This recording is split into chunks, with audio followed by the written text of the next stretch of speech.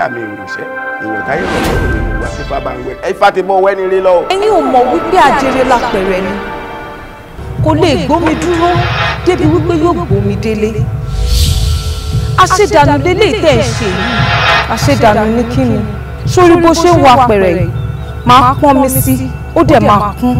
kí ló tún ṣẹlẹ̀. bàbá tí mo wà lọ bá ló wá jẹ́ kí n mọ̀ pé àkàndá ọmọ lọ́wọ́ yẹn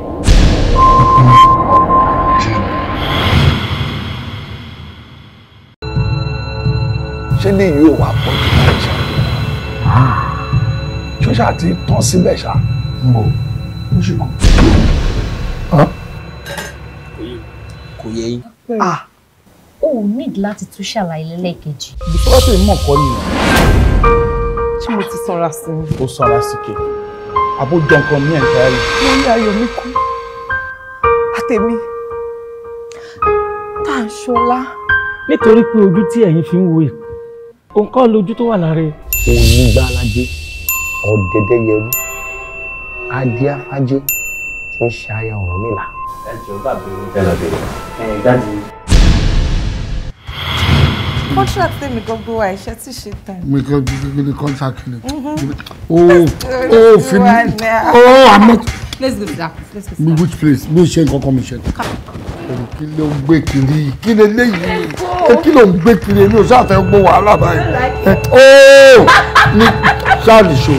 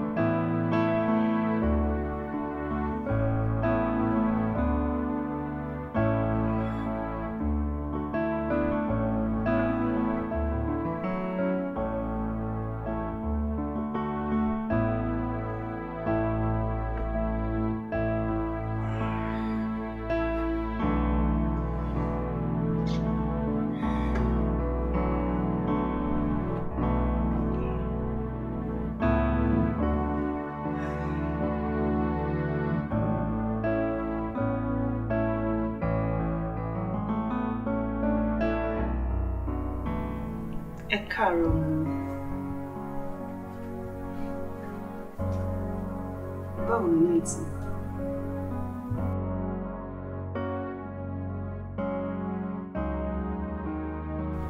Nobody remembers the man that came second. No, nothing. I miss you so much.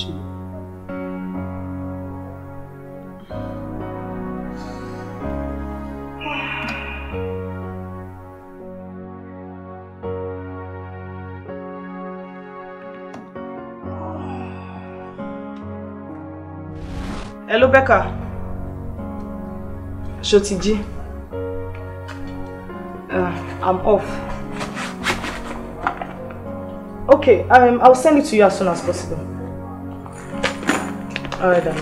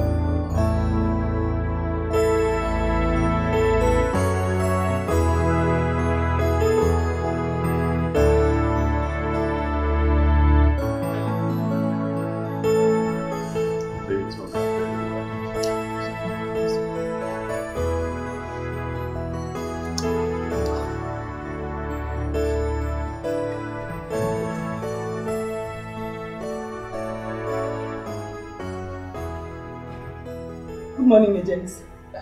Good morning, Mother. How's everybody doing? Very fine. And family? Madam, mo rí pé ojú yín tutù bákan láàárọ̀ yìí. The sun shines in my favor. Anyways, èmi ni mo sọmọ yẹn. Any details concerning the case of Mr. Anthony Akeem? Actually, àti lay hands wa lórí anything concrete for now. Àti wípé news report pé wọ́n poison wọn. Poisoned? Yes, ma'am. Poisoned. Lennox, jọ ọmọ bá mi dé area D. Kó bèrè fún Mr. Joseph. Èmi àti ẹjọ́ ní ọ̀rọ̀ àjọsọ. Ó máa ń sìn. All right, I'll do that right away, ma'am. Yes, ma'am. Ṣé mo lè bá dókítà mi sọ? Definitely, ma'am. You can ask me anything you wish to know.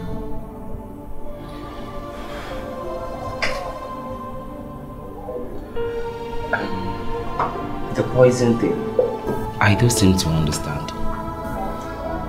Well, I told your colleagues the other time. That's the result we got from it. Thank you, doctor. But if I may ask, if you poison me? Checking my time. In my years of practice, I've never come across such poison to eat up your intestine as fast as that one. How do you mean, doctor? What he diagnosed Mr. Anthony Niyi. What to bury from toxicologist training? Not if he dare move it, but pathology say.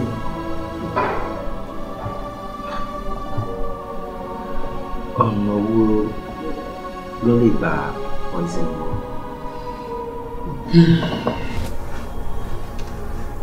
Ẹ kú tọ́jú mi. Ẹ ṣé ma, thank you very much. Ẹ jọ̀ọ́, báwo lẹ ṣe jẹ́ sí mi? He's my brother. All right. Níbo ni fiancé Anthony wà? Wọ́n lọ sílé láti lọ prepare oúnjẹ fún wọn. Okay. No, wọn like láti máa jẹun níta. Torí ẹ̀ lọ ṣe lọ sílé láti lọ prepare oúnjẹ fún wọn.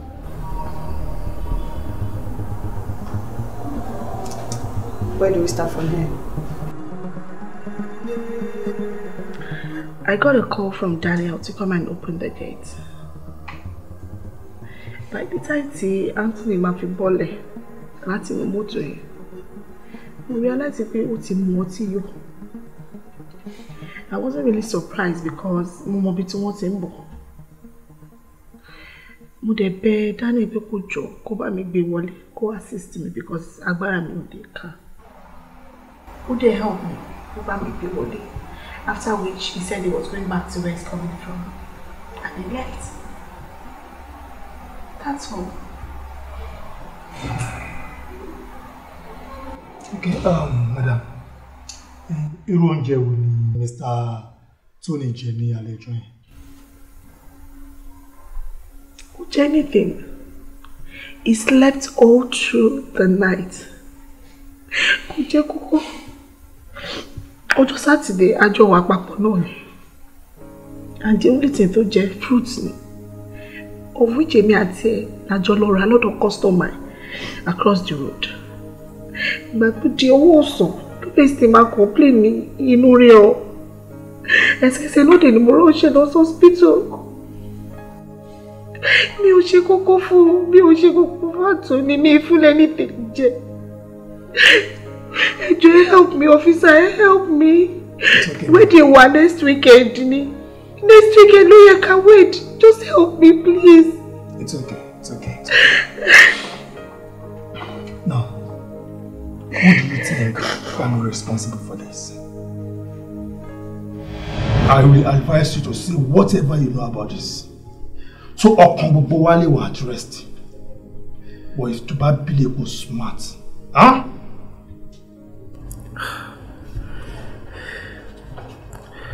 Ẹ̀yin ọlọ́pàá, ọ̀rẹ́ bí ọmọ ìyá ni Tony jẹ́ sí mi. Èmi kọ́ ni mo poison ẹ̀. No, mi ò tiẹ̀ lè poison ẹ̀ ni torí ẹni tí mo fẹ́ràn gan ni. I can't. Ta ló wá poison ẹ̀? A jọ wà papọ̀ ní lounge ní ìjọ tá ń ṣe àṣálẹ́ àpọ́n tó kàn ìfọ́n nìkan ni. Is that all? Rárá. Continue then.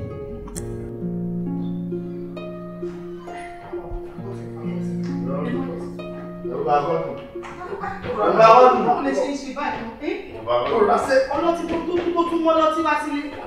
Dáwọ́ bọ́ dìbò. Ìṣònú létà ní báyìí. Wọ́n máa lọ sí ọ̀rọ̀ mi ló ń gbọ́ bí àkọ́wọ́. Wait.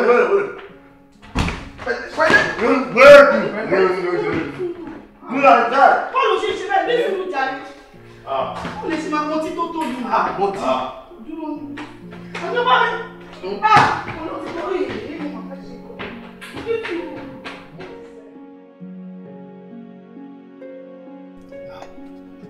Look into my eyes.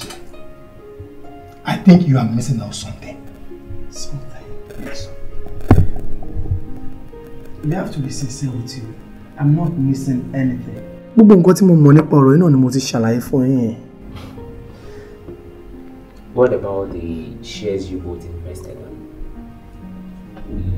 Isn't that a cogent reason for you to poison him? Olopa, please. I don't want you to go there. Emma Losibera, I can't harm my friend. It's not possible. Me, le shin koko for me now.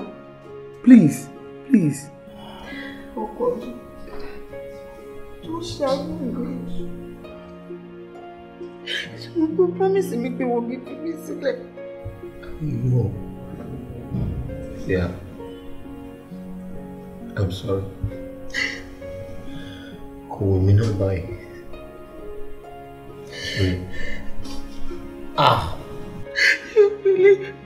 Really, sorry. I'm not in my mind. So, I'm not looking for this to my friend. But in your survive, just promise me you will move forward. Stop it! Me like you are ọ̀rọ̀ báyẹn. O ṣe máa sọ pé tó bá survive. Lágbára Ọlọ́run tí mo sì ẹsẹ̀ ara ẹ̀ báyìí ló máa fi rìn jáde ibi báyìí. Nothing will happen to you, just gbọ́. Torí wedding wa àjọ máa ṣe ni. Ẹlòmíì ò ní gbà ṣe é ṣe ṣùgbọ́n. No problem. No, I don't want to hear it. Mi fẹ́ gbọ́. Pẹ̀lẹ́.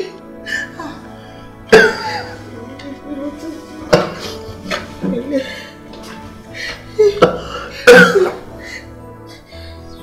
Sorry. Pẹ̀lẹ́.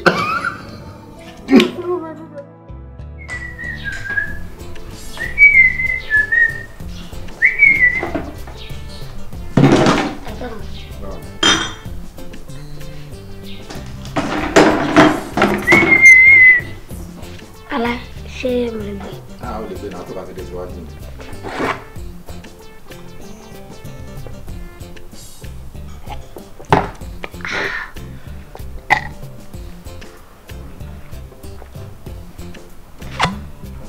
Ẹ má bínú.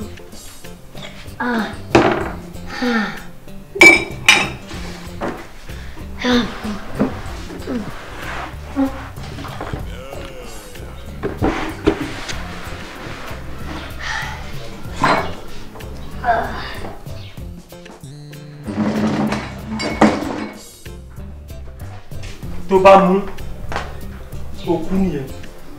Bẹ́ẹ̀! Èsì ìlú ẹ̀. Kí ló mo sọ fún ẹ? Mo ń bẹ́ dànù. Ṣé òkú gbọ́dọ̀ tiẹ̀ ni? Wọ́n fi ṣiyẹ́ ni. Ṣé mi kọ́ àwọn nǹkan tí ń lọ ẹ̀mọ́? Mánéjà, ọ̀rọ̀ ọdún báìbù ni mo tẹ̀lé o. Tí o sọ pé kó ń wá lè ṣègbè. Pásítọ̀, sọ wá pèsè. Ṣé wàá para ẹni? Àwọn nǹkan tí bẹ́ẹ̀ ṣe ti kú síbẹ̀ bẹ́ẹ̀ sí ó mọ̀. Oya. Idiot. Idiot.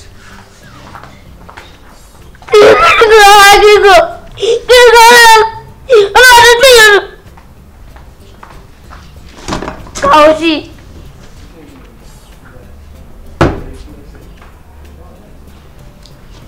Kausi orang ada tiyan.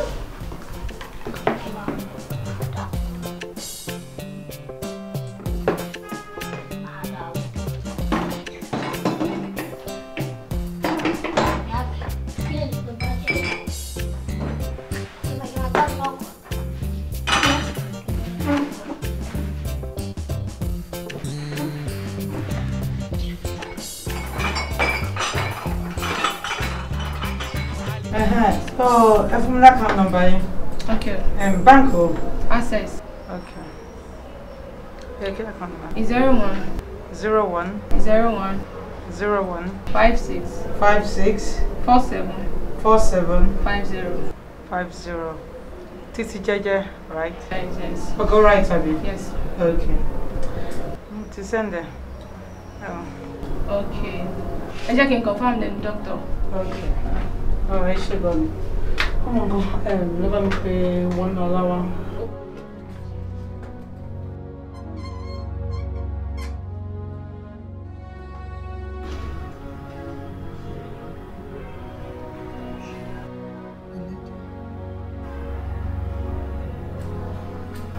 I can't song to go no. But I can't learn.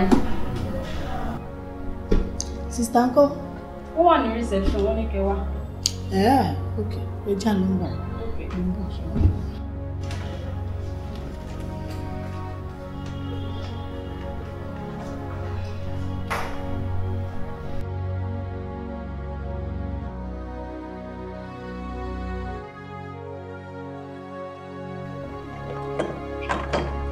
Down to as sluggish you.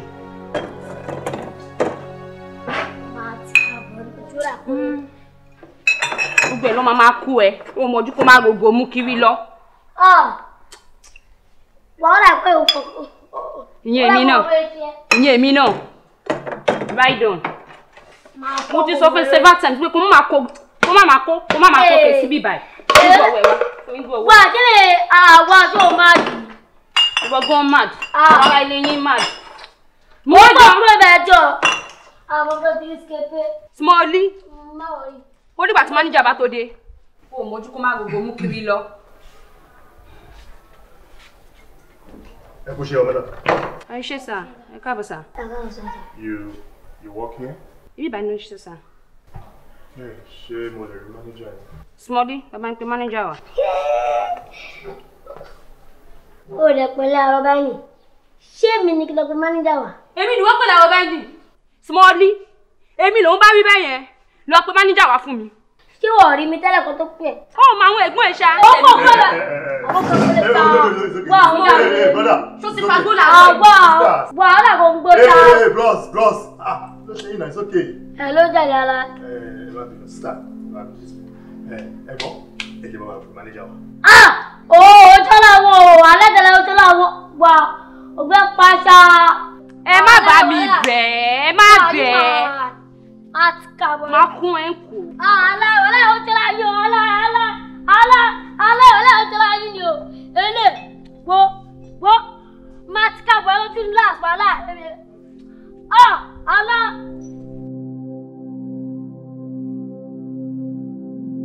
Kí ni mo lè ṣe fún yín, ọ́físà?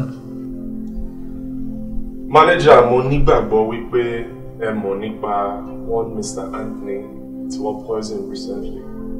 Bẹ́ẹ̀ni, èmi gan ti lọ wọ hospital tó wà. Good. According to investigations wa, a rí wípé lounge yín lọ ti host wọn fún bachelor's eve just a night kí wọ́n tó rush wọn lọ sí hospital. Am I right? Alright. Èmi gan mo wà rán ní alẹ́ ọjọ́ yẹn. Now, manager, who among your staff gangan ni ó attend sound guest yẹn ní ọjọ́ yẹn gangan? Mo mean ní alẹ́ ọjọ́ yẹn. Mo gbọ́ pé o mọ̀ nípa incident Mr. Anthony. Anthony. Mr. Anthony àbí Anthony? Mr. Anthony. Anthony. Ìṣẹ̀lẹ̀ èmi náà gbọ́ pa ẹ̀bọ̀ ọjọ́ yẹn gangan ni mo ní ọ̀fù lálẹ́. So mo sì nígbà tí ṣẹlẹ̀ yẹn ṣẹlẹ̀. Now, nínú ìwádìí tí a ṣe, a gbọ́ wípé Daniel tó jẹ́ ọ̀rẹ́ Tony, wọ́n ní wà tí ẹ close kan, ẹjọ́ máa ṣe wọléwọ̀de. Àlàyé nìyẹn, tún àlè gbogbo fún yín tán, anywhere, gbogbo fún yín o. Shut up there! Where do you think you are to fi ń pè wọ́n ní àlàyé? Bros, ẹ bá mi. Keep quiet! Bro, wà ń gáràjì.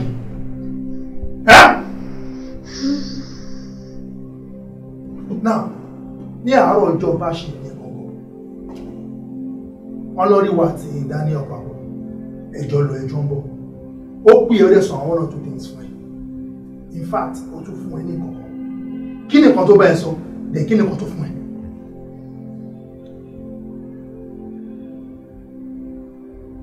Orí ẹ pé ṣá. Ok, ṣé jẹ́ kí n sọ̀rọ̀ ni? Orí ẹ ò pé. Brother ni aláyé ni wọ́n o, alátara. Sì tí ń bọ̀, aláyé ni wọ́n ní àárọ̀ ọjọ́ yẹn. Mo ń lọ, mo dàpọ̀ ń pé wà ọmọ ẹ̀, òbọ̀ kan yẹn ni mo sáré bá ń pọ́síképé kan wá. Bẹ́ẹ̀ bá ń pọ́síképé lẹ́gbà ẹ̀ wẹ́ fún ní àtúnṣe àní ní èmi dẹ̀ kúrò mẹ́. Kí ni omi ń bá escape? Àti as usual àwọn ni ó sọ. Ẹ̀jà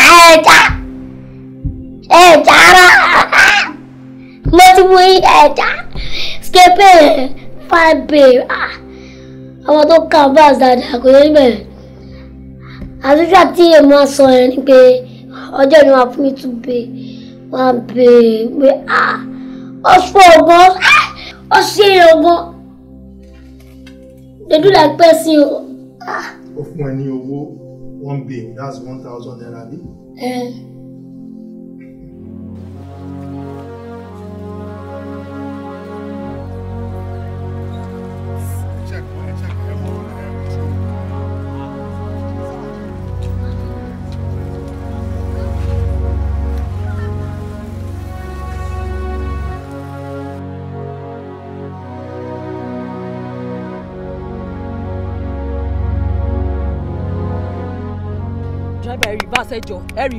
reverse. Ilé reverse lọ síbi àti dé location yẹn tún ní kí n reverse. Uncle kí ló kàn yín náà ṣé bẹ́ẹ̀ mi mo fẹ́ san mo ní kẹ́ reverse ẹ̀dẹ̀ tún bá mi rojọ́. Ẹ̀ẹ́dẹ̀ rìn náà. Tí bá fi mọ́tò tèmi gbá ẹ̀ máa bọ́ọ̀lù ẹ̀ máa lọ́n tí yín ni ẹ ní sùúrù. Ìwà ẹ̀yin mú fi ń rìn náà kò ń ṣe wájú.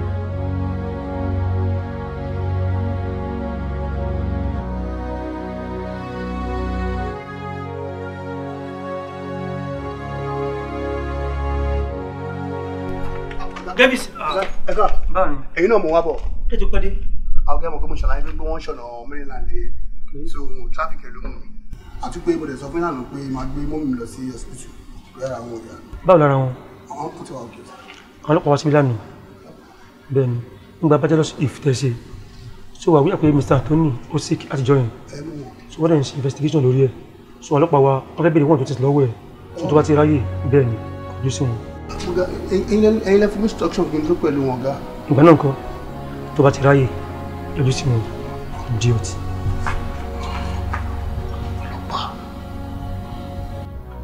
Gozie David láti Delta State pẹ̀lú diploma accounting, am I correct? don't be terrified. Níwọ̀n ìgbà tó bá ti cooperate pẹ̀lú wa, tó dẹ̀ dáhùn sí àwọn ìbéèrè tá bá béèrè lọ́wọ́ ẹ̀. Gozie Davis mo mọ̀ pé o máa ń earn little money nítorí qualifications tó ní, but I can help you honestly. Nǹkan tó kàn need láti sọ fún mi ni wípé ta ló ń rún ẹ. Èló ni wọ́n fún ẹ tó fi gbà láti poison Mr. Anthony ní alẹ́ ọjọ́ bachelor's eve wọn. Sọ fún mi.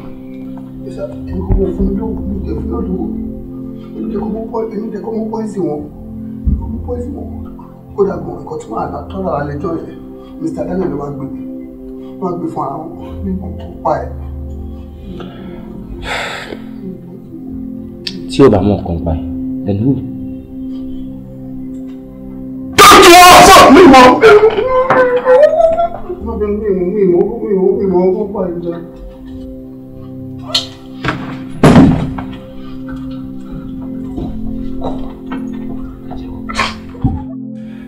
Mo fẹ́ sọ fún yín pé a ti mú Lọ́lá. Well done, officer. Mr. Lennox ńkọ́? He's not available right now. He stepped out. But mo are very sure pé wọ́n ní pẹ́ dé. Okay. Editing. Màá attend sí Lọ́lá. Ó rò pé òun lè sàmú wa lọ́wọ́. In addition, no special treatment. Okay. That's it. Thank you. Thank you.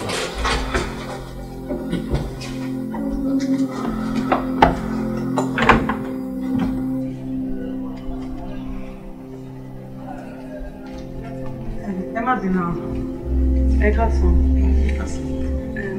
Wọ́n ẹ fẹ́ rí mi. Bẹ́ẹ̀ni. Okay. A kò ní àwọn ìwádìí méjì tí fẹ́ bẹ̀rẹ̀.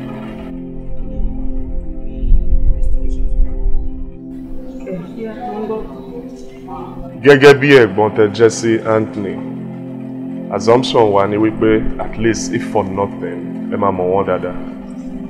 Ẹ jọ̀ọ́ ẹ sọ fún wa, who really is Anthony? Anthony ò kì í ṣe oníwàhálà èèyàn. Àbúrò mi ni. Even gan kò fi ọjọ́ kan ṣẹ̀mí rí. Àfẹ́sọ́nà Ẹ̀wọ́nọ́lá kò ever fi ọjọ́ kan wá report ẹ̀ fún mi. Apart from ex-ẹ̀ Ọmọlọ́lá tó jẹ́ pé yes, wọ́n ní problem and that's about it. Kò dẹ̀ jù bẹ́ẹ̀ lọ. Rárá sá, jù bẹ́ẹ̀ lọ. Ẹ ṣọ́. Bẹ́ẹ̀ sá. All right. Tí a bá ní any other question or information, I might keep in touch. Okay. Officer, ẹ jọ̀ọ́ nítorí Ọlọ́run, pé kẹ́ really help wa lórí kéèsì. Gbogbo nǹkan tí mo ní ni mo ti tà. Ẹ jọ̀ọ́. Ẹ ṣé, thank you for your time. A fẹ́ fi dá yín lójú pé ẹ̀ṣẹ̀ ìwà tí ẹ ṣe. We'll ensure we get to the bottom of this. Ẹ ṣé.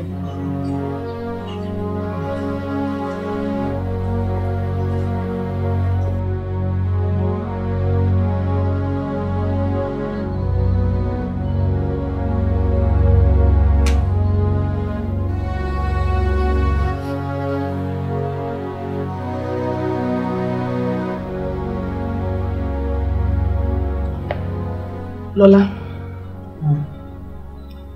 ṣo mọ reason tá ṣe detain ẹ látànà?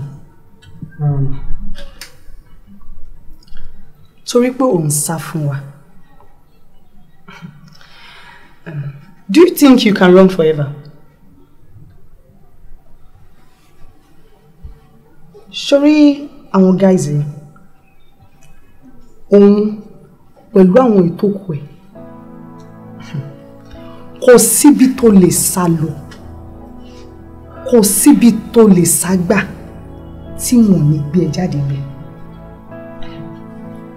Iṣẹ́ tó kọ́ ni tí wọ́n dẹ̀ mọ̀ dáadáa.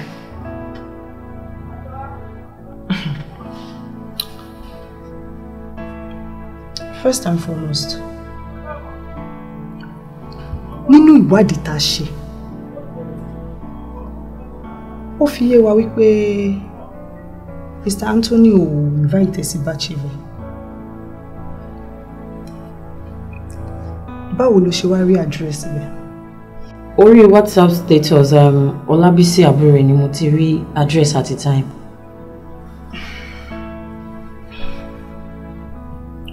Okay. So báwo ló ṣe wá rí poison? Poison? Mi ò mọ̀ pa ẹ̀ o. Will you shut up? Oh, mọ̀ pa ẹ̀ ló kàn sọ. Wá. A bẹ́tà kò jẹ́wọ́ fún wa. Ṣorí gbogbo èyí tó máa ń sọ wípé wọn kì í detain èèyàn more than 24 hours. But ṣorí níbí báyìí, we can break protocols. We can detain you forever tí ó dẹ̀ sẹ́ni tó máa bí wá. Ma, lóòótọ́ ni mo lọ. But only reason tí mo ṣe lọ. I think if I seduce him, ó máa bá mi lájọṣepọ̀. Má dé tí oyún mọ́ ní ọrùn. Then láti ibẹ̀ ló máa fẹ́ mi. Bó níbi tí mo ti ń try láti romance ẹ̀, ó kọ̀ jálẹ̀. Mo dẹ̀ bẹ̀ pé kó jẹ́ ká ní hug just for the last time. Ibẹ̀ ni Daniel ti wọlé. Ó dẹ̀ lé mi dànù. Bó ṣe tó ni, I don't know anything about it.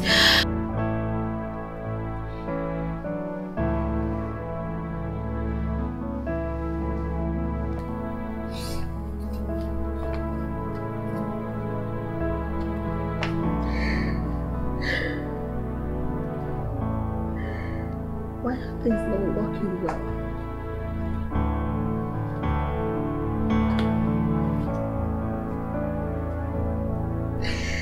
Why do I have to suffer this much? Why? Yeah! Okomi, why? Why? I just want my fiance back on his feet. I just want him to be healthy. I need him so badly. I need him in my life. Why does he have to be in the hospital? Why? Ewo, iyoko mi. Ẹ ṣá máa bá mi dúpẹ́ lọ́wọ́ sister. Ẹ bá mi sọ fún pé mo appreciate wọn gan ni. Den tẹ́ bá ti délé, ẹ jẹ́ bá mi rán wọn létí pé ọ̀túnla ni doctor ní kan yọjú hospital pa àwọn fẹ́ rí wọn. Mo ti gbọ́ yín mà. Ẹ̀yin náà ẹ dẹ̀ kú ìtọ́jú ẹ̀gbọ́n mi. Fiancé bíi tí ó ṣọ̀wọ́n. Àmọ́ àdúrà mi ni pé kó má fi Lọ́lá apànìyàn yẹn sílẹ̀. Lọ́lá. Kí ló ṣe Lọ́lá? Wọ́n ní di ọ̀tí yẹn pé wá sí bá chief ẹ̀gbọ́n mi. Kò dẹ̀ níṣẹ́ yìnbọn dáadáa náà. Òun dẹ̀ ló máa poison ẹ̀gbọ́n mi. I have that feelings pé òun gangan ni.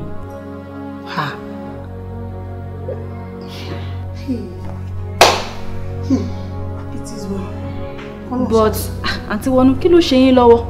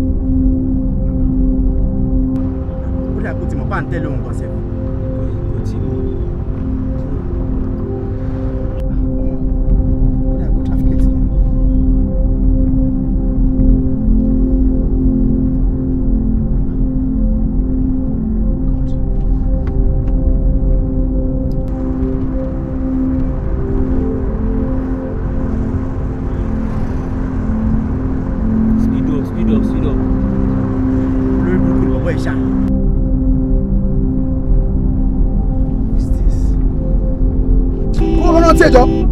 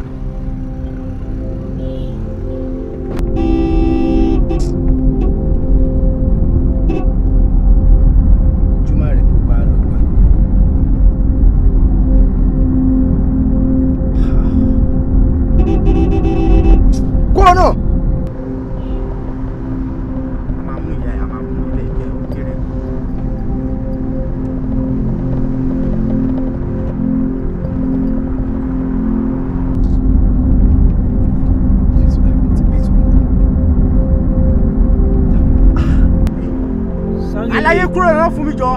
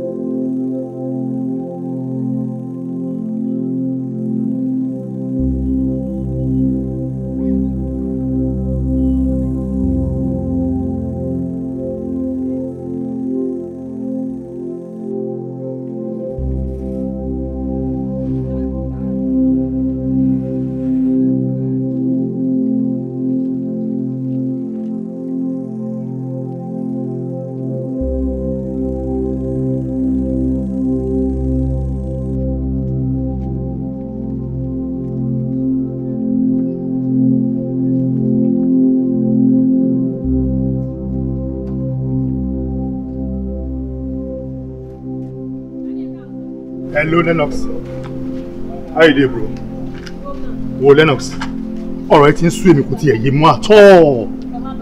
À ń jẹ èkúrúkọ tán, àwọn kan tún gbowó ẹ̀sìn náà àwò. A ṣe wá àwọn tó poison Tony. On getting here now, mo bá òkú lọ́la níṣá nínú àgbàrá ẹ̀jẹ̀. And to my surprise, wọ́n tún fi pant wọ́n fi sí lẹ́nu. See, ó tiẹ̀ yé mi, I don't know, mi tiẹ̀ mọ̀. But what I will just do now ni pé ma send fún Sergeant Rafiu àti Agent Sam nsìn màá ní kán wá survey gbogbo area yẹn. So by the time table mama ṣe tán, I will just get back to you. Okay, where are you? All right, I'll see you soon.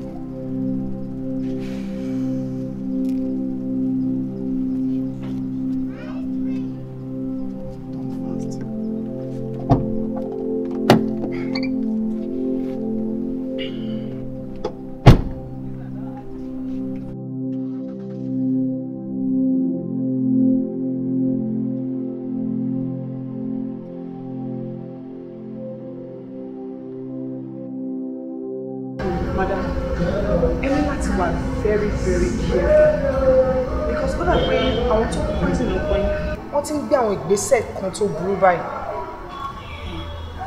Kí ló ṣẹlẹ̀? Àná ni wọ́n pa ìkan nínú àwọn suspect wa. Bẹ́ẹ̀ ni wọ́n dẹ̀ ti ń make attempt láti pa Mr. Daniel náà. Ẹ wo ẹ jẹ́ sọ́tọ̀ fún mi láìpẹ́ yìí sínsìn ni mẹkáníìkì ọkọ mi pè mí. Wọ́n ní pé àwọn kan wá sọ́dọ̀ wọn dẹ̀ ní pé dandandandan kóun yọ bírèkì mọ́tò mi. What? Bẹ́ẹ̀ ni. Ẹ jọ mẹkáníìkì yẹn wá ń kọ́. Wọ́n lóun ti sá lọ sí ìlú pé because wọ́n threaten òun ẹ̀rú dẹ̀ ń ba òun. Wọ́n lẹ́fẹ̀ẹ́ tó ní síbi gan ló ṣe sọ fún mi. Ok, ṣé mo ń kọ́? Ẹ jọ ẹ má worry ara yín. Àwa máa fún yín ní 100% surveillance ní hospital àti gbogbo ibikíbi tẹ́ bá fẹ́ lọ. ẹ̀yin ẹ̀kọ́ jẹ́ ká mọ movement yìí. I will take it off. Iṣẹ́ olúwa máa fún yín ṣe. Àmì iṣẹ́ bí Báwo ni Daniel? Now, ṣé o mọ àwọn tí wọ́n fẹ́ pa ẹ́? Mo mí pé ṣé tó bá rí wọn o lè dá ojú wọn mọ̀. Ọlọ́pàá mi ò mọ ẹnì kankan. I don't know anybody. Bí mo ṣe kúrò níbi tí mo lọ ni mo notice pé mọ́tò kan trail mọ́tò mi. Mo tiẹ̀ kọ́kọ́ lo discretion mi mo trafficate. Mo tún rí pé wọ́n tẹ̀lé mi. Ìgbà ni mo ṣe wá mọ̀ lọ́rùn. Mo wá rò pé kí sòbíà tó dìbò ológànbí là ké sí. Mo láti park síbi kan kí n ságbá bò mí. Okay, and you don't suspect anybody like bóyá wà tí yan kan wà tí ẹjọ́ dá business papọ̀ to suspect bí ó lè máa fẹ́ máa lépa ẹ̀mí ẹ̀ káàkiri? Suspect? I don't suspect anybody. Ẹ wo bẹ́ ṣe rí mi ò ń ṣe any shady business. I don't do it. Mi ò mọ ẹni kọ́kọ́ tí mo tiẹ̀ lè fura sí. Gbogbo èèyàn pátápátá lè ru ẹ̀ wá ń bà mí tí bá ti rójú ẹni kọ́ I'm scared. Okay, no problem, no problem. Ṣé ibi tó ṣáà wà yìí ṣáà ń take care? Oh, all right, abi? I'm fine, but I'm not comfortable with the situation. Kéèyàn má lè jáde lọ síbi tó wù kó má lè pe ẹni tó fẹ́ bá sọ̀rọ̀. Ó ti ń sú mi, ẹjọ́ ẹ túbọ̀ bá wa gbìyànjú kó lóun tètè fojú àṣebí hàn so that I can get out of this mess. As you can see, wà á rí pé àwa náà á dúró. Bí ṣe ń sá sọ́tún, lèmi náà sá sósì tí ẹ lè rí gbogbo ọ̀rọ̀ yìí láti yanjú ní kíákíá. Wọ́n ló máa fún wa ní time díẹ̀. And meanwhile, mi ò fẹ́ kí anybody communication to wa, especially your relatives. Má jẹ́ kí anybody ọmọkùnrin wa mi báyìí. Ibi tó wà yìí, ó yẹ safe ni. Báwo ni ọ̀rẹ́ mi báyìí?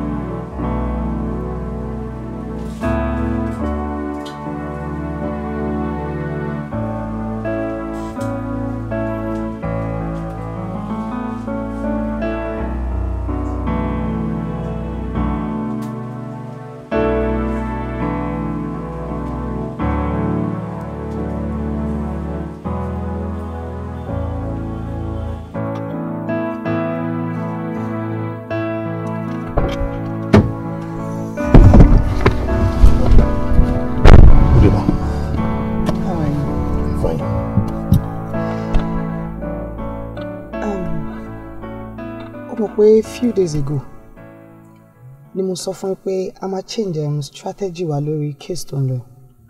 Yes, ma'am. All right. This is it. Ṣé mo pé nínú ọ́fíìsì wa yẹn ẹ̀yin méjì péré ni mo trust tí mo mọ̀ wípé ẹ lè dà mí tẹ́lẹ̀ máa ṣe nǹkan tí mo fẹ́. Èmi gan ti ń ṣiṣẹ́ lórí àwọn nǹkan tẹ́ ń sọ yìí. Even kí n tó step out lọ sí field work from the office, mo ti ṣe one or two things sílẹ̀. I didn't know you are actually in track with me. Us is getting more tedious, and we need another plan to work on this thing on ground. Well, I know that, and this is it. Showing you file. Làwọn iṣẹ́ wà tí mo fẹ́ kó ṣiṣẹ́ lé lórí. You can go through it, read everything. And again, lórí assignment tí mo gbé fún yín, 4 is a crowd. Understood? Very well. Okay, so go home take it, read, check everything on it and work on it.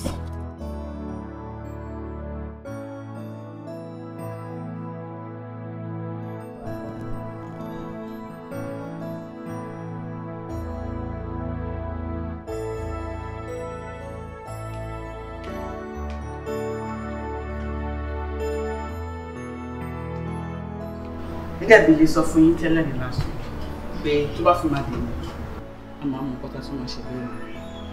Bọ́ ìgbà tí máa diagnose wọn, mo rí pé poison yẹn ó tún jẹun sí ni, ó ń jẹ fún wọn sí ni.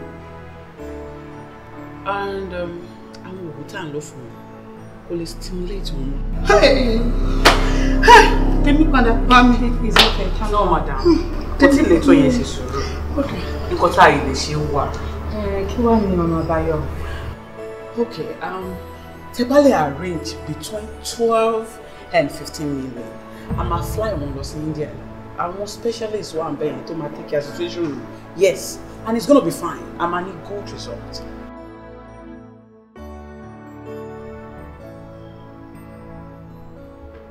Okay, so tẹ́ bá true nǹkan tẹ́ bá rò, you can see me in the office. Ẹ pẹ̀lẹ́ ma.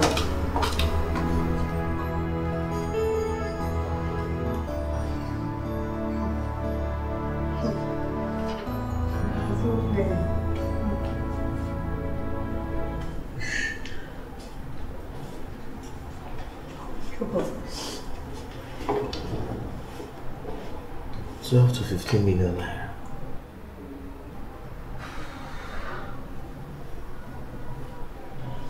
Mo láti fẹ́ rí.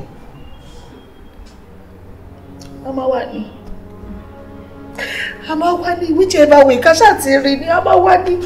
A ṣáà lè máa wo ẹran báyìí. Sister. 12 to 15 million. Ìwọ Ọlọ́run. Wá jẹ́ ṣẹ̀ni ṣánà wa. Ó yí pọ̀. Sister, ẹ má wọlé gbogbo ẹ̀ máa níyànjú lágbára Ọlọ́run. Baby, jẹ́ kí sáré dé one or two places. Because as it is now, ìdúró sí ìbẹ̀rù sí mi. So jẹ́ kí sáré run around kí gbogbo ẹ̀ máa rí one or two changes. Sister, ṣe lè ṣe wá mí. Dúró tí mi ní pẹ́ dé ṣùgbọ́n ọkọ mi. Ojú ọkọ. Sister mi mú.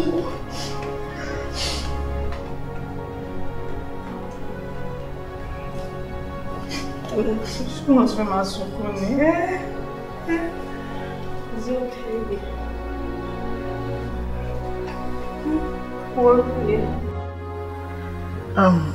Ẹ bá mi manage juice tí mo fún yín, at least ó yẹ kí n lè congratulate yín in advance.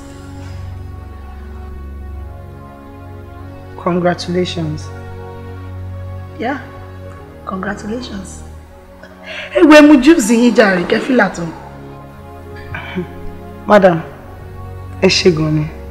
We are fine. Ẹ nílé refuse juice here because tìdùnnú ni mo fi invite yín wá sí ìbàlẹ̀ mi, so you cannot refuse the drink. Ẹ má bínú, madam. Ṣé èèyàn kan sí lórí ìyàyọ̀pọ̀ wá fún yín lórí gbogbo láti àti fèsì láti jọ? Ẹ má bínú, ṣé ẹ lè ṣí ẹ pẹ̀lú wa? Well, we can't feel pain. We can't be sad forever.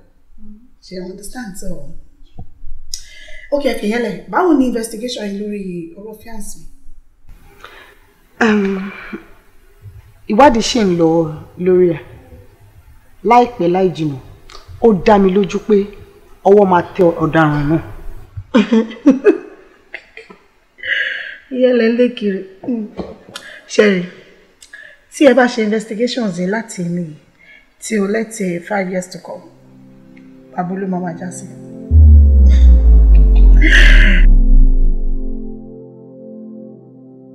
But ẹ má worry, èmi máa help you. Madam, ọ̀rọ̀ tẹ́sán sí ni ẹ̀kọ́ tí ìlú yìí ẹjọ́ ìjọba wa tàn mọ́lẹ̀ díẹ̀ sí.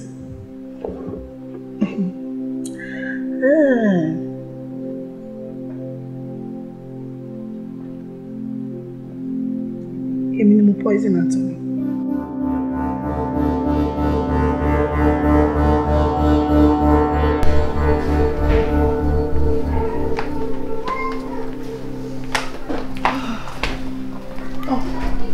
Sorry, my bad. Mo gbàgbé nǹkan sí mi ní ẹ jẹ́ kí sáré pick. Madam, now move. I said move!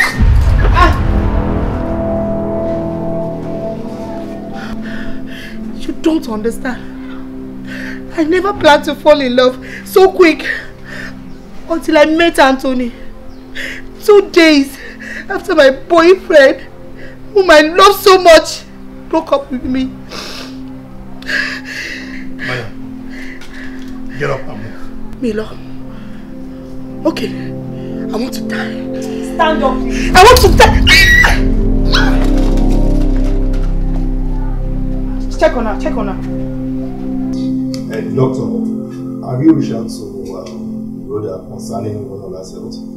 Not yet. We'll receive our calls.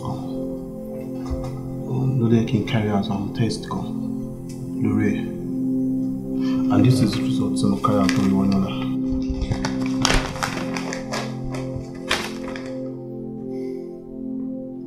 Doctor, borderline personality disorder. Yeah.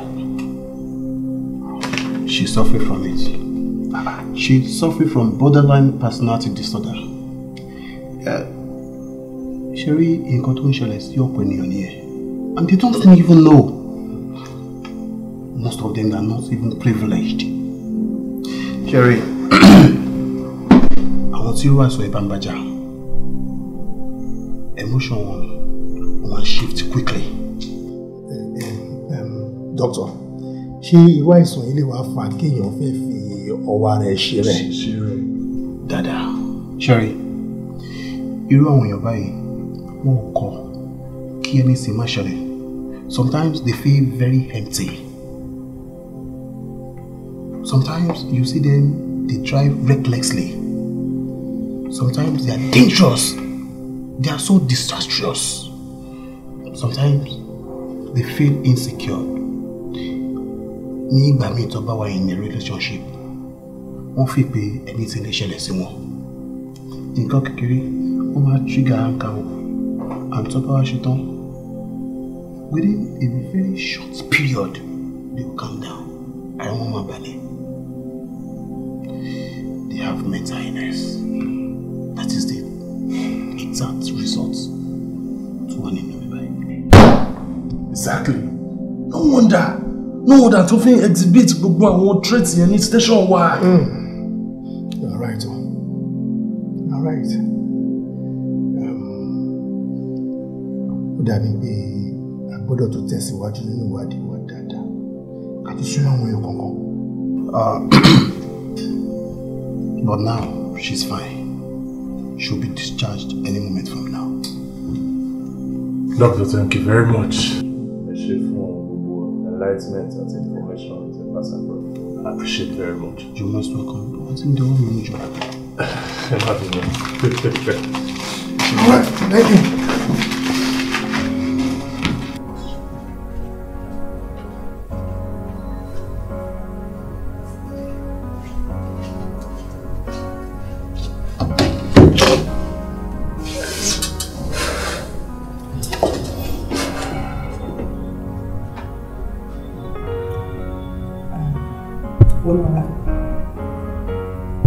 Báwo la rẹ̀ ń sìn? Ẹ ṣe mo ti wá okay. But kí ló dé tó ṣe bẹ́ẹ̀ yìí fún rẹ̀? Ṣó mọ̀ pé ẹ̀sùn kan ni pé o fẹ́ para ẹ̀?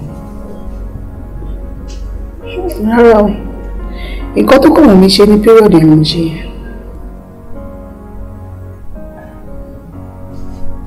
Tó kọ́ òun.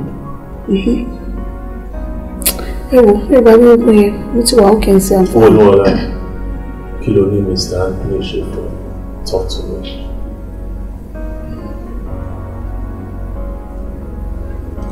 I want to say thank you for honoring my invitation. I really appreciate it. It's fine, but ṣé kò sí ṣá? No, kò sí. Mo kàn fẹ́ bẹ̀rẹ̀ dáadáa ní kí dẹ̀ make sure pé o ti forgive me láti ṣàlẹ́kùn. Come on, kò lè tó yẹn náà, kókò yẹn ti lọ. Interesting. But mo ní question kan tí mo fẹ́ bi ẹ́ o. Okay, no more. Okay, ṣé nítorí mo kọlu waitress ó dẹ̀ dá nǹkan sí ẹ lára ló fà á tó fi síkùn tó yẹn because it was so emotional. Don't let's go there. Ká má lọ síbẹ̀ rárá. Let bygone be bygone. Ìyẹn ti lọ sẹ́. Please let me worry about it. Because that day you went to the extreme and that's quite unusual for a beautiful lady like you. So allow me to worry about it. Talk to me. Okay. If you insist. I do. Actually, 2 days before Joy, ni èmi àti fiance mi break up. He broke up with me and it really hurts me also. In fact, the reason tí mo fi wá síbẹ̀ yẹn lọ́jọ́ ẹ pé kí wá mú ti díẹ̀ at least má fi parọ́ lórí. No, wrong. Ibi táwọn èèyàn ti máa ń ṣe àṣìṣe nìyẹn. You often feel that tí èèyàn bá ń go through problems kó lọ mú ọtí. Ṣẹ́ni for the problem tí èèyàn mú tí èèyàn ní wọ́n gbàgbé ìṣòro èèyàn. But as soon as tọ́tí yẹn bá ti ká lójú èèyàn, the problem is still there. And do you know the dangerous part of it? Tí èèyàn bá mú ọtí, ó máa overpower sense of reasoning nìyẹn. As at that time, the brain is weak. There's little to what the brain can do. So tí yẹn máa take over. Òun ló máa fàjẹ́ pé táwọn èèyàn bá ti mú tí they do, irrational things. They can do anything dangerous. So sometimes when things happen like that, just take some time off and go to probably the beach where you can calm down, be close to the nature, and then you can overcome it. And by the way, I am so sorry to hear about your heartbreak. So sorry. Thank you. You're welcome. If you know there were any question. Feel free, come on. Ta ni ẹ ń bá jà lọ́jọ́ yẹn tó bí nínú débi pé ẹ kọlu waitress? Madam Lonja, girlfriend mi ni. Kí ló wá ṣe tó le tó tó yẹn? Ṣé o bá yóò bẹ̀rẹ̀ kan tí o bá ní kẹ́ má ṣe ìwọ̀n máa ń wọ̀ ṣe? Bó sọ pé kò yóò lójọ́ mi kiri. Ever since that break up, she kept on talking about me everywhere. So me. Ọkùnrin, men has come truly. No, I'm not judge. I don't know what I've been through in her hands. Even more about how you the move to tell me, let's say, please don't judge. Yeah? Oh, well, let's put all that aside. By the way, my name is Anthony Akeem, aka AA, brand influencer and motivational speaker. Well, my name is Omobonola James, no aka. Lẹ́yìn ọjọ́ náà, ọ̀rọ̀ fífẹ́ wọ̀. Mo fárígá mo ní mi ò ní interest. Àmọ́ Anthony ṣe ìlérí oríṣiríṣi fún mi. Ó ṣe ìlérí fún mi pé òun ò ní ever jẹ́ kí n sunkún. Ó tún sọ fún mi pé òun ò ní bá obìnrin kankan ní àjọṣepọ̀ yàtọ̀ sí mi. Madam, it is so ẹ̀ṣẹ̀ tí Mr. Anthony ṣe fún mi pàtó. We're both doing fine. Not until Alibi evil.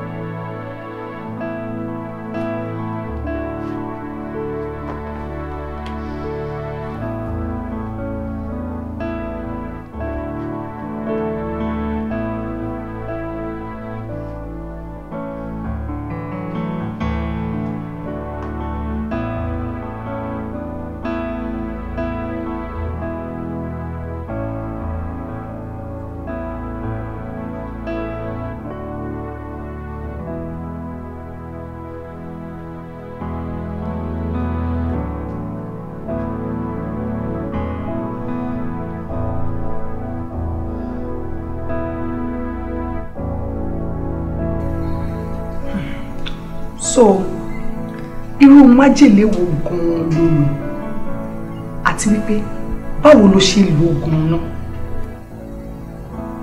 I became weak, disrespected, and reckless. mo rò títí mi ò ríro. Ọ̀sẹ̀ kan sí wedding wa, just a week to our wedding. Báwo ni Anthony ṣe máa ṣe irú nǹkan báyẹn fún mi just a week to our wedding? Mo wá rò títí ní irú ìyàwó ló tọ́ sí. Then I remembered something. Kí ni nǹkan náà? Something else. Wọ́n lọ́la. Àǹtí mi. Bọ́ọ̀lù. Adúpẹ́. Ṣé dáadáa ni? Adúpẹ́ fọlọ́. Ṣọ́kọ̀ òjè. Ọkọ̀ òjè po. Àwọn ará ìjọkọ̀. Àǹtí mi ẹ dé. Ẹ máa fi question báyìí olúwẹ̀ jẹ́ ni. Àwọn ará Èkó wà. Tẹ̀rí kó ń tọ́jú orí bára ẹ̀ṣẹ̀ ń jọ lójú ẹ̀ ń dán. Ẹ ṣe ẹ wò, mo ti jí bàbá yìí ṣeré lé ní, ó dẹ̀ dọ́là kí tó máa lọ. Ẹbí mi mẹ́ja dídí iṣẹ́ ní gàrí tó kàn. Inú àgbẹ̀ ó pọ̀ lé. Ó Àṣàbí, orí ló wà. Bí mo wà. Sórí ọ̀rẹ́ rẹ̀ bá mi kìlọ̀ fún. Ń pè mí lólógùn ká. Kí la jọ fà, kí la bá jọ fà tí ó máa pè mí lólógùn ká níta gbangba. Tí n bá mu, ohun tí ń fojú rẹ̀ rí, ń jẹ́ kó ṣìṣe, ń jẹ́ kó ti dọ̀tí etí, kó ti bọ̀ wòdì. Ṣótò yẹn ni. Ó tó yẹn o. Má bínú. Ó mọ̀ pé òkú òun wò rẹ̀ káwa rẹ̀. Ṣé bẹ́ẹ̀ ọ̀rẹ́ wa ni? Màá bá sọ̀rọ̀. Ó bá sọ̀rọ̀. Èmi relé náà. Ó dàgbà. Àbúrò mi. Àǹtí mi, ẹ má bínú. Ṣé rí nǹkan tí ọkùnrin yẹn sọ ń sìn, mo ti máa ń gbọ́ tẹ́lẹ̀.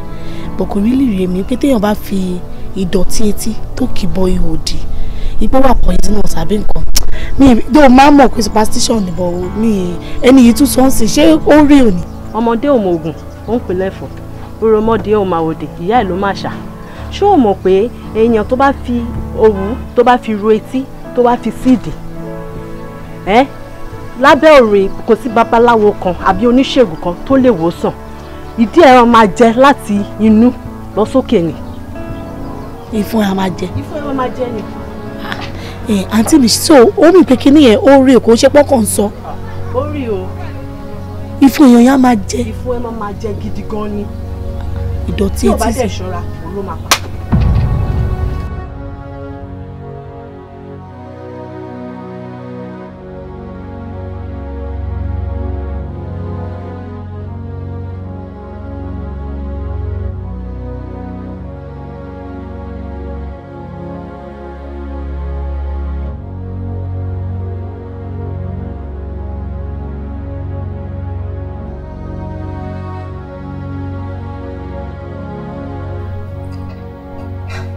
Stop telling me superstition.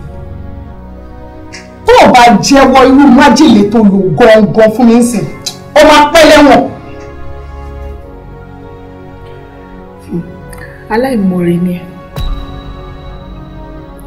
O ti rójú. O tún wá ìrojú kiri.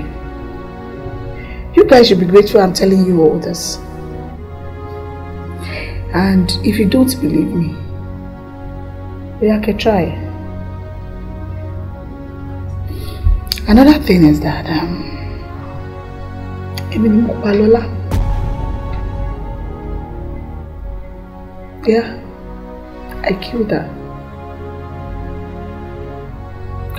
Oyún tó wà nínú Lọ́lá, ex-boyfriend mi, tó break heart mi, ni Lọ́lá ní oyún fún Fẹ́mi. Mi ò wá ṣọ́ bóyá torí ẹ̀ ní Fẹ́mi ṣe fi mí sílẹ̀. But Lọ́lá láyà, ó tún wá Anthony. Báyìí! Ó tún wá Anthony! Why? Tó fi máa wá Anthony. Why? For what reason? Ó tún wá Anthony. Ní alẹ́ bá chief wa. I killed her. I killed her. Tí bá rí, màá tutù pa. And Daniel, èmi ni mo rán assassin sí. Ó ṣe mí ni. Òun ló ṣe mí. Daniel ni ọ̀rẹ́ ọ̀dàlẹ̀, ọ̀rẹ́ burúkú tó ń gbé ọmọ, tó ń gbé àwọn obìnrin fún ọkọ mi. Lọ́ládé ni obìnrin tó gbé fún ọkọ mi. Ìdí tí mo fi ṣe nǹkan tí mo ń ṣe fún nìyẹn. Ṣé bí mi ò bá má mọ̀? Ọpẹ́lọpẹ́ Ọlábísí tó jábọ́ sí mi lọ́wọ́. Òun ló jẹ́ kí n mọ̀ pé Daniel gangan ló ń gbé obìnrin fún Anthony. Ìdí nìyẹn tí mo fi wá assassin. Wọ́n ṣẹ́ mi nínú. Ṣẹ́ mi.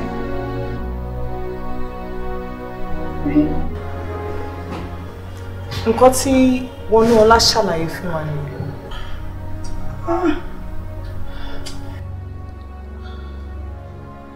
Ìránṣẹ́ èṣù gbáà lọmọ Wọnúọlá yìí. Ọlọ́run ò dẹ̀ ní fi rẹ fún níbikíbi tó bá wà. Madam, I need láti ṣépè fún, alright? Because mo ensure yín pé on this one, the law will take its full course. Definitely. Yes. As a matter of fact, wọ́n ti try láti para wọn sí wa lọ́rùn. Yes. Just to avoid confessing, but a gbé lọ sí hospital lọ́dọ̀ wa kó tó di pé wọ́n wá jẹ́wọ́. Kódà gan-an, àbá ti yọjú sí yín ti pẹ́. Ṣùgbọ́n a fẹ́ ṣe ìwádìí wa dáadáa ká tó wá rí yín ni. Wípé ìdọ̀tí etí ó lè ṣe yọba. Bẹ́ẹ̀ni. Speechless. Ó ní ìdọ̀tí etí mi. Nígbà tó fẹ́ parẹ́, a gbé lọ sí ilé ìwòsàn tó wà nínú ọgbà wa. Ibẹ̀ ló ti ṣàyẹ̀wò fún tó fi ń yé wa wípé ó ní BPD. Borderline personality disorder. Yes. Ẹ jọ̀ọ́ náà, kí ni ìtumọ̀ yẹn? Àrùn ọpọlọ.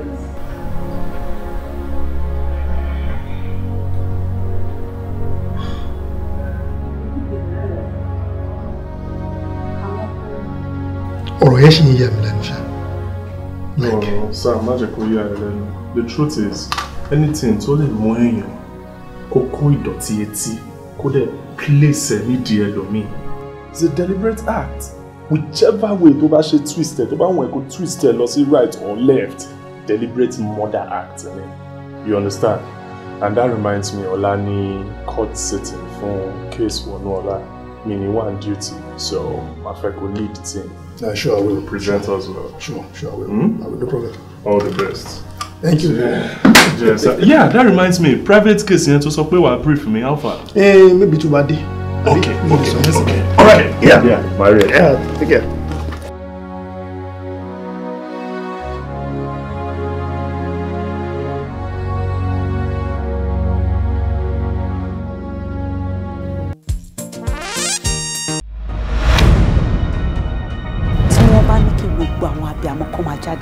Ṣe lẹ́tọ̀ àti jáde ṣá. Yóò fi ilẹ̀ gbígbà kankan. Bọ̀ ẹ́ ń wò wá níwọ̀n báyìí wá ṣe ń bàjẹ́ lọ. Wèrè ló lè wo wèrè, àgbà ló lè wo àgbà. Kémi da gúgúrú sínú agbádá àtọ̀dọ̀ yín kí n tẹ́nẹ́ sí ìdí kí n máa yẹn lọ. Níbi tí n bá yẹn dé, ẹ̀yin ká mọ̀ pé èèyàn yẹn yín. Ṣé ló ń ta fi hàn yín yẹn? Òótọ́ ọ̀rọ̀ dàbí ìsọkúsọ lásán ni. Ọ̀bọ tèmi gan làágùn irun ara ẹ̀ mi ò jẹ́. Mi ò lọ sẹ́ni other place o. Mi ò lè wá jẹ́ kí ẹnì kankan wá lo advantage àìrọ́mọ bí wa kó wá fi wọlé sí mi lára. Kí ni mo ṣe fún ẹ tó fi like mi rárá? You stole my love from me.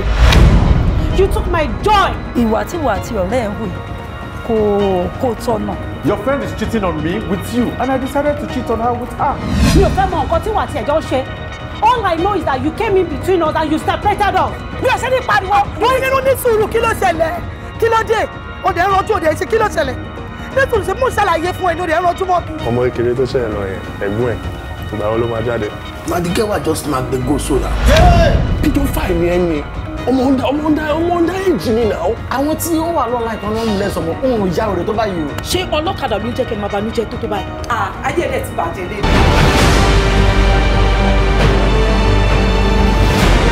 Ẹ ń bọ̀ ẹni kémi gbalẹ̀ ta kí fún yàn àbí kémi gba ẹni kí fún yàn.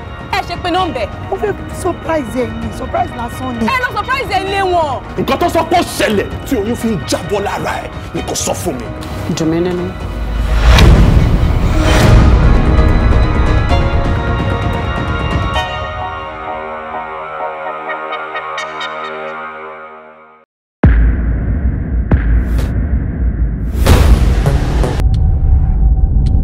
Kí èèyàn wó ṣùkùn kó ní iṣẹ́ kún máa kó obìnrin ṣe aṣẹ́wó lòun yàn láàyò iṣẹ́ pimp. Bó ṣe rí ni ẹṣẹ́ tèmi ṣe nìyẹn mi ní parọ́ fún yín o mi ní fi bò one stop shop ló ń pè mí ọ̀rọ̀ bọ̀ lẹ́pa and I'm proud of it.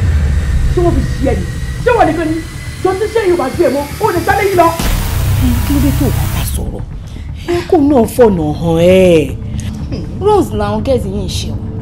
ṣaṣẹ́wó ló pè bẹ́ẹ̀ ló dẹ̀ kàrámọ̀ bíi pé èèyàn jalè. ẹ nà ó. àmì táwọn ará ẹ̀ ṣe ni àti kò fẹ́ fi tiwọn kó bá táwọn wà ní.